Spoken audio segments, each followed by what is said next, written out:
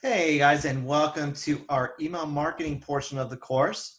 I'm really excited to share this portion with you guys because it's one of the most important portions in e-commerce.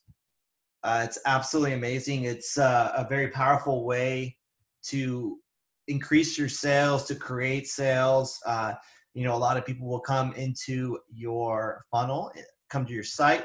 They won't purchase.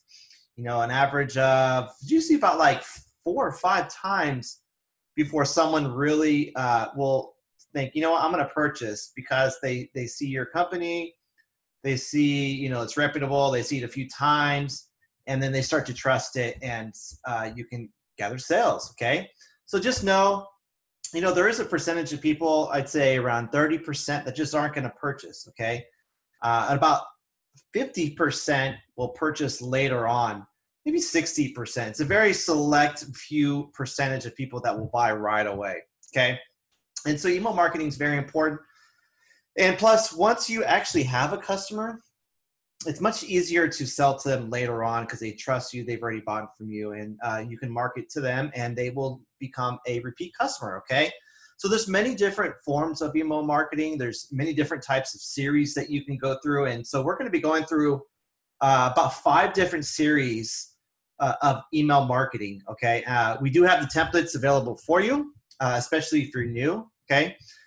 This portion of email marketing, we're going to be going over the abandoned cart sequence. So someone comes to your site and they add to the cart, but then they don't end up purchasing. So we're going to teach you how to actually get them as a customer. Okay. So, but just understand, email marketing is super powerful. It's a customer retention tool for online retailers. The only problem is that a lot of companies don't know which automated email campaigns are worth prioritizing, which ones are worth testing. There's a ton of upside to adopting email marketing. It generates the highest return on investment out of the most common digital channels, which earns businesses an average of $38 for every dollar invested. So for every dollar that you invest in email marketing, you're going to yield a $38 return on your investment. That is huge, guys. It's a critically important part for customer loyalty because they see your brand, like I said, over and over, and they'll end up purchasing. But also, they'll become a repeat customer. They'll become a fanatic of your brand, a raging fan. And what does that lead to? That leads to referral business. Okay. So emails, they provide a highly leveraged way to encourage repeat purchases and makes your business less dependent on new customers. It could be very up and down, guys. Like this holiday season, it could be up. But then what happens in January, February, March, right? It could be, you can have down months. Okay, then you can have a great month, June, summer, when everyone's off. But then, when school starts, that, in September, you can have down months. So email marketing keeps that consistent sale for you guys, okay? And plus, here's the thing. When you're going out there and you're advertising, when you're, you have Google AdWords, you have shopping campaigns, Pinterest campaigns, Facebook campaigns, Instagram, right? And you're trying to get new customers, right? Now, what happens? Let's say you have, a sales page that ranks #1, but what happens if it gets taken away and Google changes their algorithm? You can lose all your you can lose all your revenue overnight. But when you're gathering people's email addresses and you're constantly emailing them, and that's traffic you don't own. Now it's traffic that you do own. You own that list, and that list is very, very powerful. Okay, it helps you build a brand and get better customers who are going to spend more money with you. So it's very essential. So let's get into the first series, which is an abandoned cart series. Okay, so it's thought that almost 75 to 85% of all online shopping carts are abandoned. That is huge. 8 out of 10 people that come to your site and add something to the cart, they abandon that. That's a lot of money left on the tables from shoppers, okay? They were interested enough to add it to the cart. But what may have happened? They may have gotten busy, or they saw shipping, or maybe it just was a bad time. Who knows what it is? But it's estimated that online retailers lose as much as $4 trillion to abandoned carts. Oh my goodness. Savvy owners, though, can recover 63% of that lost revenue. That's a lot of revenue that is made up their abandoned cart series. That's why it's crucial to have a strategy when it comes to abandoned carts. Okay, you want to maximize effectiveness. You want to take this automated email campaign further than just a single reminder. So don't just send one reminder, hey, you forgot to check out. Here you go, okay? You want to have a sequence of emails so you can continue to reap the benefits of, long after you push the campaign live, okay? So here's how we're going to set up an abandoned cart series, okay? So when you send your abandoned cart emails, it's very important to know it's not one size fits all, okay? Now, we generally recommend to send the first email. You could do anywhere between 12 to 24 hours after they come and abandon the cart. Okay, so you want to test. It's going to be different depending on your niche. Certain people, you may want to do 24 hours. Certain people, 12 hours. Even some people, maybe 6 hours, okay?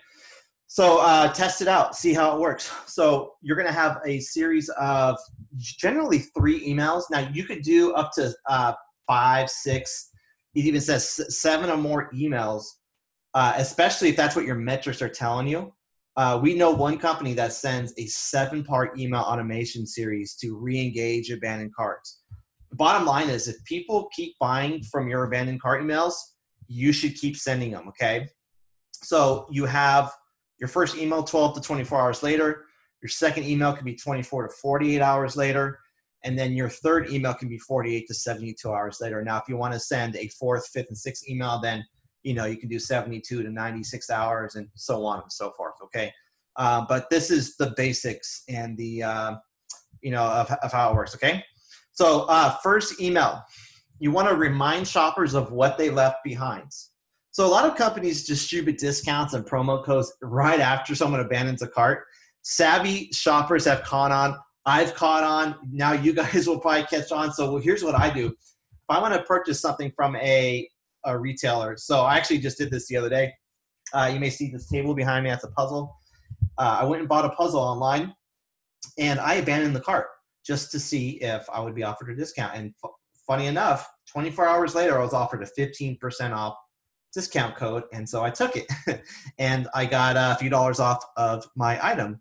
Now, what that company did, they sent it right away. It was good for me. I was going to buy it anyway, but what you should do is just remind them first. So some are going to, you're going to be throwing away your margins, guys, just throwing it in the wind if you're doing that, okay?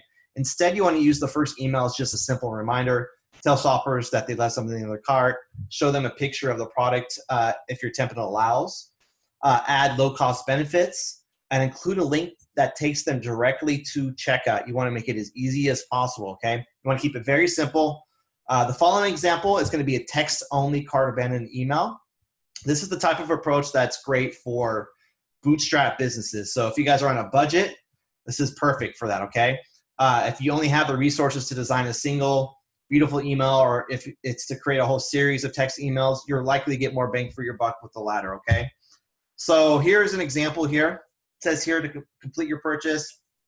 Hey, Dan Wang. So there's a feature in a lot of email marketing apps that will allow you to insert their first and last name. So you get to create the latter portion here. It says your shopping cart at blank has been reserved and is waiting for your return. In your cart, you left. So in the software, it has it to where it automatically insert that. And then you can say, but it's not too late to complete your purchase. Click this link.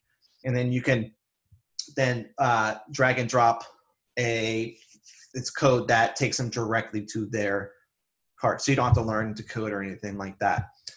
So very simple email. For ours, sometimes what we do is we'll say, hurry, your items are almost sold out. Here's your cart. And then, we'll say, hey, it's not too late. Complete your purchase. So first email is just a simple reminder. Second email is you're going to be handling objections, okay? So what is the main reason people are not buying your products? Okay, so you want to address these objections head on and convince subscribers that your product is worth buying. So you want to know what deters people from buying your products. Is it price? Usually it's price, right? Is it maybe features? So addressing hesitations with your abandoned cart email automation by overtly listing product benefits and including facts to push users to complete their purchase. So if you don't know what your people's objections are, you'll want to ask. So ask a question, add a question to your first email that solicits feedback about why they didn't complete the purchase. Run it for a month. You'll have a baseline of data around why people aren't converting. So if you have a lot of abandoned carts, you don't know why, you can't think of why people aren't buying, run a campaign for a month that'll ask them and solicit their feedback so that you can find out, okay? And then you're going to use those insights to guide how you build out the second email of your cart abandoned series. So maybe you need to emphasize your free shipping or provide additional social proof through reviews and testimonials from happy customers. So you can handle objections. You can have testimonials. You can have reviews. Put a fact on there, right? So here's one right here. It says, still thinking about it?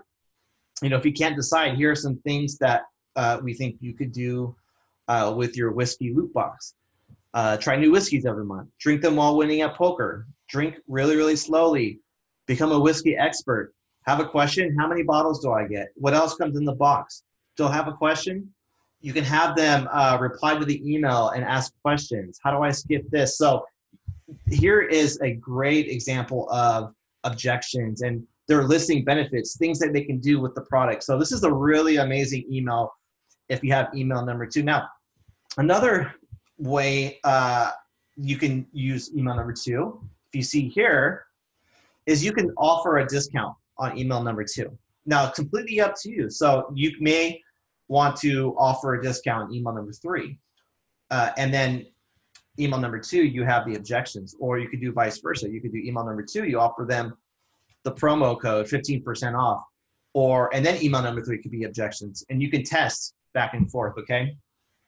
Here's an example of our email number 2. It says, hey John, you know, your cart's about to expire, hurry, it's almost sold out. You can now receive your order for 15% off.